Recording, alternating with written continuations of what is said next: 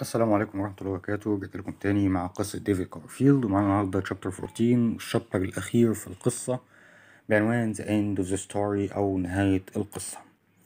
طبعا وقفنا في شابتر 13 لحد ما مستر تود خدت بقية فلوسها من يوريا هيب عن طريق الخطة اللي عملها مستر ميكوبر مع تومي ترادلز.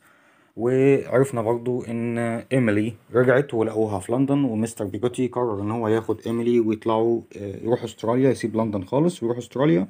وتالت حاجة ان مرات ديفيد كانت تعبت، اللي هي دورا. فالجزء الاول بعنوان My Young Wife Dies او زوجتي الشابة تموت. Have you ever thought about going abroad? said my aunt to Mr. Micawber.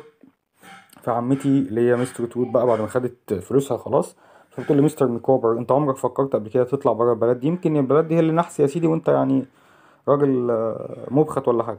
We had all gone to Mr. Micawber's house after leaving Mr. Wakefield's office.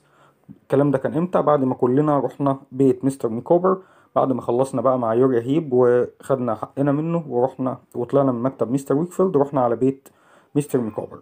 فلا I have dreamed of going so far as a long time said مستر ميكوبر. بقول لها أنا بحلم بالسفر ده من سنين فاتت أو من وقت طويل. But I don't think he had ever thought about it before. But there is a difficulty, he said. يعني ايه؟ مستر ميكوبر قال لها ده انا بحلم بالسفر طول عمري ومش عارف ايه. فديفيد بيقول لك لا، انا بيتهيالي ان هو ما فكرش في الموضوع ده ولا حاجه، ولا كان نفسه يسافر ولا كلام من ده، بس هو يعني ايه، زاد في الزيطه زي ما احنا بنقول. فمستر ميكوبر كمل كلامها: لا بس في صعوبه شويه يعني. فعمته قامت قايله له: الفلوس يعني ماني؟ قام قايل لها: you have done us a great service مستر ميكوبر. قالت له: لا انت عملت لنا خدمه كبيره جدا انك رجعت لنا فلوسنا. we would like to give you the money. احنا نحب جدا وهنرحب جدا ان احنا نديك الفلوس اللي تلزمك. I couldn't take it as a gift he said, but if you would lend it to me. انا عمري ما هاخدها منك كهديه كده من غير مقابل، لا لا لا، انا هستلفها منك بس. قالت له: of course ماشي يا عم استلفهم وخلاص. David knows some people who are going to Australia soon. Why not go on the same ship. فعمت ديفيد قالت له: خلاص يا باشا مفيش اي مشكله، اعتبرهم سلف. فديفيد عارف ناس رايحين استراليا قريب، ايه رايك اما تروح معاهم على نفس السفينه؟ مين الناس بقى اللي رايحين استراليا؟ ايوه شطار، مستر بيجوتي اند ايميلي. فميسيس ميكوبر بقى مراته اللي هي دايما مؤمنه بقدرات جوزها ديت، ان هو يعني ايه، المشكله مش فيه، المشكله في البلد اللي حواليه يعني. I'd like to ask one question. انا عايز اسال سؤال واحد. Is it a country where a man of Mr. Micawber's abilities would have a chance of rising? هتلاقي اهم حاجه بقى البلد اللي احنا رايحينها دي بلد تقدر مواهب وقدرات واحد عبقري زي جوزي يعني. ف مستر تودم تلاقي there is no better chance anywhere. هتلاقي ده احسن حته ممكن يروحها تقدر مواهبه وقدراته المهوله اللي ما حصلتش، اللي ما حدش عارفها لحد دلوقتي يعني. And so it was decided that Mr. Micawber would go to Australia. فخلاص قرروا واتفقوا ان مستر ميكوبر هيسافر استراليا مع مستر بيجوتي وإيميلي. طب نرجع لدورا بقى. فبيقول لك دورا had been ill for a long time. دورا تعبانه بقالها فتره طويله جدا. I no longer carried her up and down the stairs. انا ما عدتش بشيلها اطلعها وانزلها، بقت على طول نايمه في السرير فوق يعني، فما عادتش بتنزل وتطلع زي الاول. she lay in bed all day. بقت نايمه في السرير ليل ونهار. one evening she said to me: give my love to Agnes and tell her I would very much like to see her. قالت له: بلغ حبي واحترامي لأجنس وقول لها ان انا حابة اشوفها او حابة اقابلها. there is nothing else I want more. دي اكتر يعني، ما عادش عايزة منك حاجة تاني او مش هطلب منك حاجة تاني الا ده يعني، دي اكتر حاجة انا محتاجاها دلوقتي. A few days later Agnes visited us. She stayed for a whole day and an evening. بعدها بكام يوم أجنس جت زارتنا، قعدت طول اليوم، قضت اليوم معانا والأمسية كمان لحد بالليل يعني. Later that evening I was alone with Dora in our room. وبعد ما أجنس مشت بقى بالليل، بقيت قاعد في الأوضة لوحدي أنا ودورا. I want to say something to you David, she said. It's something I have thought a lot about. Perhaps you have had the same thought. I was too young when we married. I don't think I made a good wife. قالت له: أنا عايز أقولك على حاجة يا ديفيد، الحاجة ديت أنا بفكر فيها كتير جدا، أو بفكر فيها بقالي كتير جدا، ويمكن أنت كمان فكرت في نفس الموضوع ده. أنا كنت صغير جدا لما اتجوزنا، ويعني شايفة ان انا ما اسعدتكش كزوجة، يعني ما كنتش الزوجة المثالية بالنسبة لك. فرد عليها قال لها you were as good a wife as I was a husband. قال لها لا، انت كنت كويسة بالنسبة لي او كنت مثالية بالنسبة لي زي ما انا كنت مثالي ليكي بالظبط. يعني لو انت شايفة ان انا كنت وحش معاكي فانت كنت وحشة معايا، لو شايفة ان انا كويس معاكي فانت كويسة معايا. I said we have been very happy together. احنا طول عمرنا كويسين مع بعض وسعداء مع بعض. فقالت له ايه I have been very happy too. انا كمان كنت سعيدة جدا معاك. But this is the best way for it to end. بس دي احسن طريقة ممكن ننهي بيها العلاقة بتاعتنا او اللي بينا يعني. Would you please ask Agnes to come up to me? I want to speak to her alone. طيب بعد اذنك ممكن تخلي اجنس تطلع لي لوحدها. ده كانت اجنس لسه قاعدة في البيت كمان ما مشاتش يعني. انا عايزة اتكلم معاها لوحدنا ما تبقاش موجود. فديفيد مش فاهم طبعا ايه اللي بيحصل او فاهم وبيستعبط يعني. فبقول لك I did as Dora had asked. عملت اللي دورة طلبته مني بالظبط. I was left alone in the sitting room. قعدت لوحدي في أوضة الجلوس. I sat down by the fire and thought about my life with Dora. قعدت جنب الدفاية كده وقعدت بفكر في حياتي مع دورا، أول ما حبيتها لحد ما اتجوزنا لحد ما تعبت كل حاجة. And all the arguments we had وكل الخلافات والحاجات اللي حصلت بينا وبين بعض. I felt very sorry about ever upsetting Dora. انا حسيت بالحزن وبالتعاسة على دورة الحزينة او يعني ايه اللي ما لحقتش تفرح بشبابها زي ما بيقولوا يعني. Then I saw Agnes at the door looking at me. There was great unhappiness in her gentle face. I knew that Dora was dead. وبعد كده لقيت أجنس واقفة على الباب وفي حزن كبير قوي في عينيها، فعرفت من شكلها إن دورا ماتت. نمبر 2 او الجزء الثاني بعنوان جود بايز، الوداعات بقى والسلامات. ان هو يودع دورا ودورا ماتت، وهيودع مستر بيجوتي وايميلي ان هم مسافرين، ومستر ميكوبر ومراته. فبدأت العملية كل واحد يروح في ناحية يعني. I decided to go abroad. I made one last visit to the Bigotis in Yarmouth before I left. قررت ان انا هسيب لندن كلها واسافر برا، وقلت اروح ازور زيارة اخيرة لعيلة بيجوتي في يارموث قبل ما امشي. The weather in Yarmouth was very bad. الطقس في يارموث كان وحش جدا. The sky was full of thick clouds. السما كانت مليانة سحب تقيلة قوي. Great high clouds that looked like mountains. كانت عاملة سحب كانت ضخمة جدا، كانت عاملة زي الجبال. The wind was blowing with a strange and frightening sound. الرياح كانت بتهب بصوت غريب قوي ومخيف قوي. الرياح كانت جامدة قوي يعني. The next day تاني يوم the wind was blowing even harder. تاني يوم كانت الرياح بتهب بقوة أكبر من اليوم اللي قبله كمان. The waves in the sea were as high as buildings. الأمواج البحر كانت أعلى من المباني، يعني كانت عالية جدا كأنك شايف مبنى قدامك. There was a large crowd of people on the beach. كان في زحمة كتير قوي ناس، لقيت زحمة كتير كده على الشط. There were weeping women whose husbands were out in fishing. وكان في ستات اللي هي قاعدة بتندب وبتعيط وبتاع لأن جوازهم طلعوا يصطادوا في البحر ولسه ما رجعوش، فطبعا منظر الأمواج بالرياح ديت إن هو ممكن يموتوا. boats out in fishing boats طلعوا في مراكب صيد يعني يصطادوا. and all sailors shaking their heads and looking out to the sea. والبحارة القدام أو الكبار في السن يعني قاعدين يهزوا دماغهم كده ويبصوا البحر. I pushed my way to the front of the crowd and to the edge of the sea. فقعدت أزق في الناس كده لحد ما وصلت لمقدمة الزحمة ديت، وصلت لشط البحر يعني. There was a ship breaking into half on the rough sea. كان في سفينة كسرت نصين كتر الموج، لأن طبعا السفن زمان كانت خشب يعني، فبكتر الموج وقوة الموج كسر السفينة، دمر السفينة، اتقسمت لنصين. Suddenly it sank into the water, then came up again. وفجأة نزلت في المية وطلعت تاني. يعني طبعا يعني ايه السفينة لما تيجي تغرق ما بتغرقش مرة واحدة تقوم نازلة تحت المية، لأ بتتقسم كده نصين وبعد كده ايه تبدأ بقى تغرق واحدة واحدة. While the ship was under the water, 2 men drowned. أثناء ما كانت السفينة في المرة اللي نزلت فيها دي قبل ما تطلع في 2 من البحارة غرقوا. Ham came pushing his way through the crowd towards me. Mr. David, he said, get me ready. I'm going out to the ship. يا مستر ديفيد. هام طلع بقى زق في وسط الناس كده لحد ما وصل عند ديفيد، قال له يا مستر ديفيد جهزني، أنا هنزل أروح للسفينة دي. He tied a rope around himself and went into the sea. ربط حبل كده حوالين نفسه عشان ما يغرقش هو كمان ونزل البحر. He swam with all his strength towards the wreck. ريك اللي هي حطام السفينة دي. فبقول لك عام بأقصى قوة عنده عشان يواجه طبعا الموج العالي والرياح الجامدة دي ناحية حطام السفينة، بيحاول ينقذ حد. Then a high green wave came from behind the ship. وفجأة موجة خضراء عالية جدا. خضرة دي مش معناها ان هي خضرة، اللي هي موجة كبيرة قوي ومحملة بقى بالرواسب بتاعة البحر والكلام من ده. فيعني جرين هنا عشان يوصف لك قد ايه الموجة كانت قوية وعالية. جت من ورا السفينة فجأة من غير ما حد يشوفها. then the ship was gone. وفجأة السفينة اختفت تحت الموجة ديت وغرقت في بطن البحر.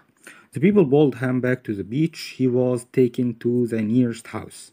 الناس سحبوا هام بسرعة، طلعوه الشط تاني وخدوه ودوه على أقرب بيت. and the doctor was brought for him. وجابوا له دكتور كمان يكشف عليه. but it was too late. He was dead. بس كان وقت اتأخر، هام هو كمان مات. يبقى كده هام مات ودورا ماتت مستر ميكوبر ومراته هيسافروا استراليا. يوريا هي وامه خلاص اختفوا كده، ما عندناش دعوه بيهم، انتهوا، ما عادلهمش حاجه في القصه. ويبقى كده هام مات و يوريا هيب خلصنا منه الحمد لله، ودورا ماتت، ومستر ميكوبر ومراته هيسافروا استراليا، ومستر بيجوتي وإيميلي هيسافروا استراليا. فاضل مين؟ الله ينور عليك، ستير فورس. راح فين ستير فورس؟ المهم هنعرف دلوقتي. بقول لك I was sitting in silence by Ham's bed. بعد ما هام مات بقى خلاص، فانا قاعد جنب هام كده ساكت. when a man whispered my name. لما سمعت اسم حد بيهمس باسمي. will you come here؟ ممكن تيجي هنا. he said a body has come ashore. في جسم تاني او جسد تاني بتاع حد ميت، جثة حد ميت وصلت للشط. Do I know it؟ I asked but the man said nothing. فديفيد قال له هو انا اعرف الشخص اللي جه للبر ده؟ فالراجل ما ردش عليه، ما قالش حاجة. The man took me out to the beach where I saw steer fox lying dead.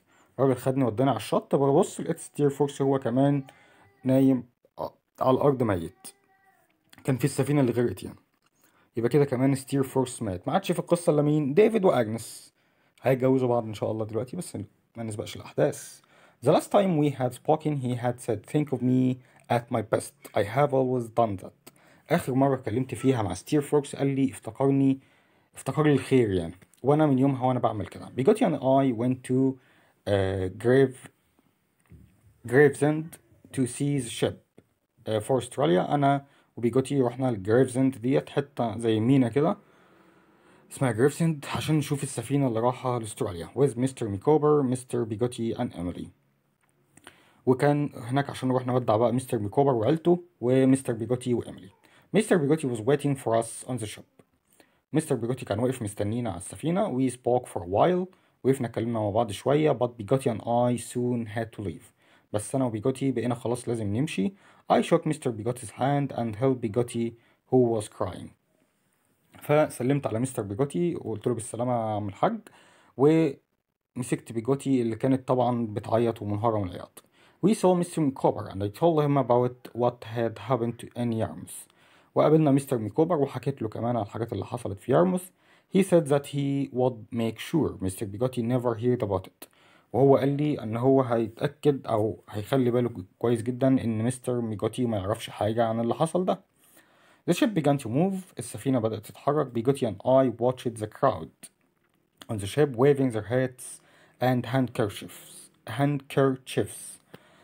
شفنا الناس واقفين كلهم فوق السفينة بقى، المسافرين، وهم بيشوروا بإيديهم أو بالمناديل اللي في إيديهم كده، مع السلامة يا أحمد، مع السلامة يا منى. Then I saw Emily. وبعد كده شفت إيميلي. She was standing beside her uncle. كانت واقفة جنب عمها اللي هو مستر بيجوتي يعني. Looking very weak. كان شكلها ضعيف جدا. She saw us and waved her last goodbye to me. وشورت لي الوداع لآخر مرة في حياتها. وكده خلص دوري كمان. الجزء التالت بعنوان I marry Agnes. ما احنا قلنا ما عادش اللي هما الاتنين، فلازم يتجوزوا يعني. I traveled for 3 years in Italy. In Italy سافرت إيطاليا لمدة 3 سنين. France and Switzerland. ورحت فرنسا وسويسرا. I was very sad because my wife.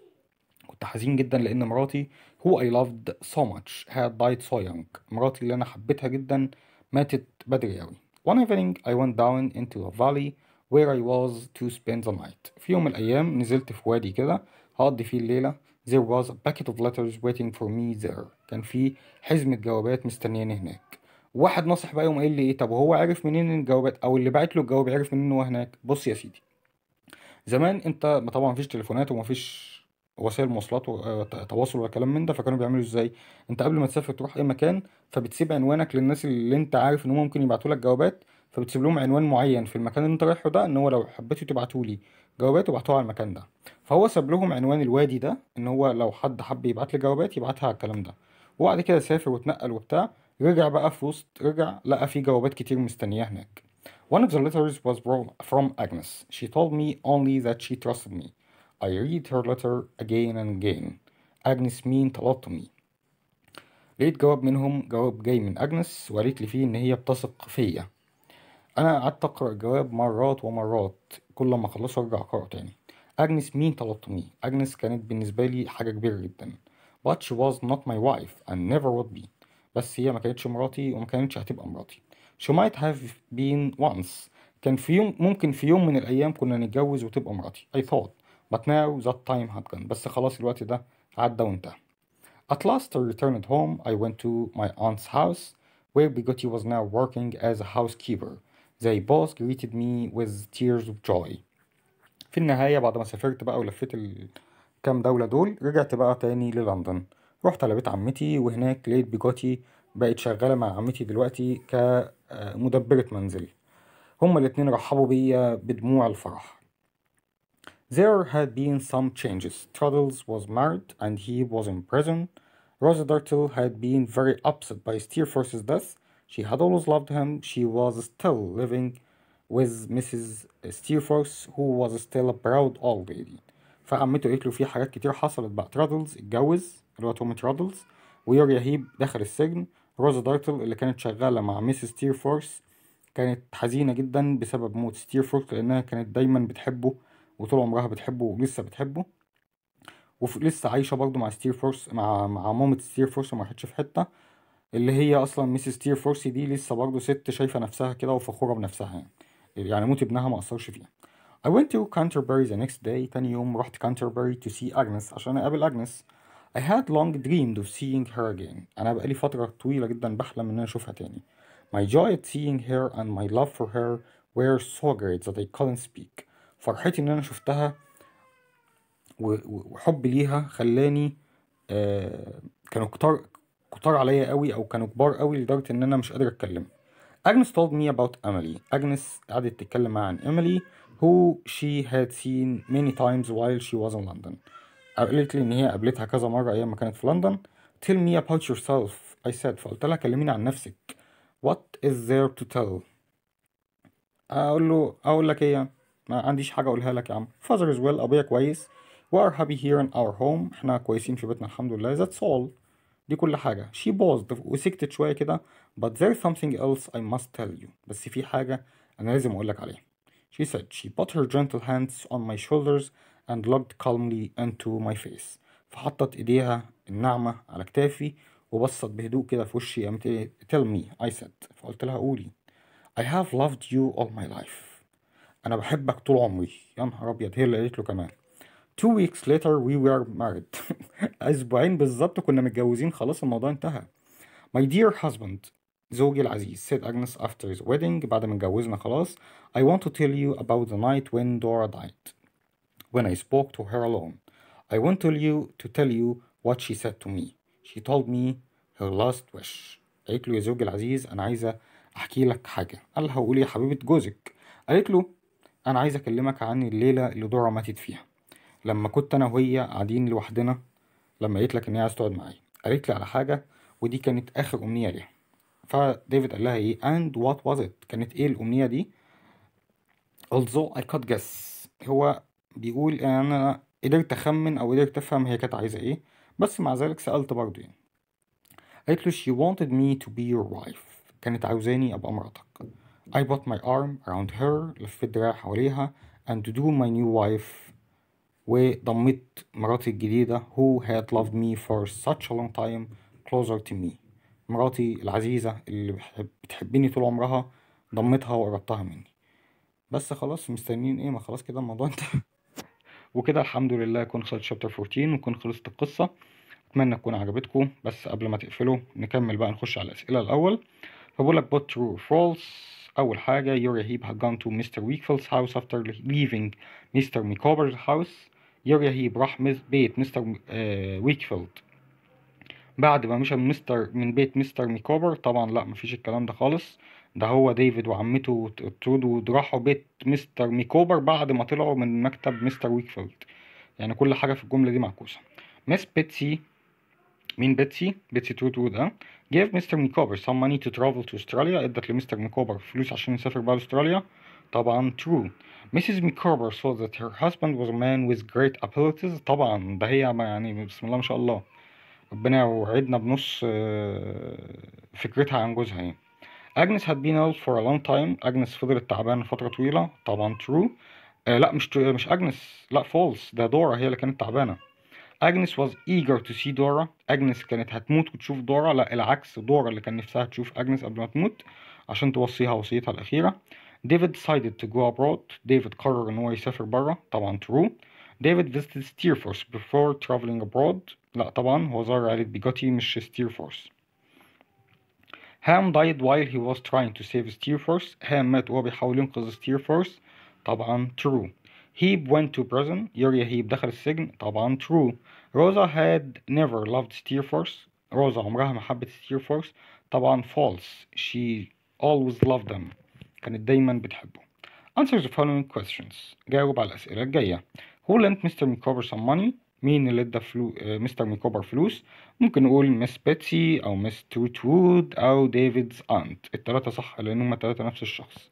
Where would the Micawbers go? عيلة ميكوبر هيروحوا فين؟ They would go to Australia. كانوا هيسافروا أستراليا. Who was ill for a long time? مين اللي كانت تعبانة فترة طويلة؟ طبعا it was Dora أو David's wife. What did Dora ask Agnes to do after her death? دورا طلبت ايه من أجنس بعد ما تموت؟ طبعا هنقول she told her to marry David أو to be David's wife. Which countries did David decide to travel and to and why? ايه البلاد اللي ديفيد قرر يروحها وليه؟ هنقول طبعا he went to France, Switzerland and Italy. فرنسا وإيطاليا وسويسرا. And why? Because he couldn't live in London after his wife's death. لأنه ما كانش قادر يعيش في لندن بعد وفاة زوجته. How did Steerforth die? Steerforth مات ازاي؟ هنقول طبعا he drowned in the sea. غرق في البحر. بس. Who tried to save Steerforth? What happened to him? مين اللي حاول ينقذ Steerforth وإيه اللي حصل له؟ طبعا it was him and he died also. هام ومات هو كمان. How did David feel when he saw Agnes? ديفيد حس بإيه لما شاف أجنس؟ طبعا he felt a great joy and love for her. حس بحب وسعادة كبيرة قوي لما شافها. What did Agnes tell her husband after the wedding day? أجنس قالت إيه لجوزها بعد الزفاف؟ طبعا she told her that Dora had asked her to marry him after she died. قالت له إن دورا طلبت منها إن هي تتجوزه بعد ما تموت. What was Dora's last wish? نفس إجابة السؤال اللي فوق. Her last wish was that Agnes would marry David after her death. طيب who said to whom؟ مين قال لمين؟ Have you ever thought of going abroad؟ عمرك فكرت تسافر برا؟ طبعا دي كانت Miss Betsy Trotwood to Mr. Micawber. I couldn't take it as a gift but if you lend it to me. أنا عمري ما أخدهم منك كده لله والوطن، هستلفهم منك ماشي. طبعا ده كان مين؟ Mr. Micawber to Miss Trotwood. I'd like to ask one question. Is it a country where a man of Mr. Micawber's abilities would have a chance of rising؟ طبعا من غير ما أفكر أكيد مسز ميكوبر اللي معتقدة إن جوزها ده جهبذ يعني. To Miss Trotwood برضه. You were a good wife as I was a husband. ما فيش حد متجوز أصلا في القصة كلها إلا ديفيد ودورا يعني. فطبعا أكيد كانت ديفيد to دورا. I have loved you all my life. أنا بحبك طول عمري. طبعا دي كانت أجنس to ديفيد. She wanted me to be your wife. برضو أجنس to ديفيد. Who am I? I gave Mr. Micawber some money to travel to Australia but he asked to give him the money as a loan. loan يعني قرض إن هو سلف يعني. I was very happy. والباقي مش موجود مش مشكلة. طبعا احنا عارفين إن هو مين مس تروتوود أو مس بيتسي تروتوود أو ديفيد's aunt. وكده يكون القصة خلصت الحمد لله. وأتمنى تكون عجبتكم، وأتمنى تكونوا استفدتوا منها. ويا ريت لو أي حد محتاج أي حاجة لها علاقة بالإنجليش عموما في أي منهج في أي صف دراسي، يبعتها لي في الكومنتس أو يكتبها لي على الجروب بتاعي على الفيسبوك إنجليزي بالعربي، أو صفحتي على الفيسبوك برضه شريف عويضة. والسلام عليكم ورحمة الله وبركاته.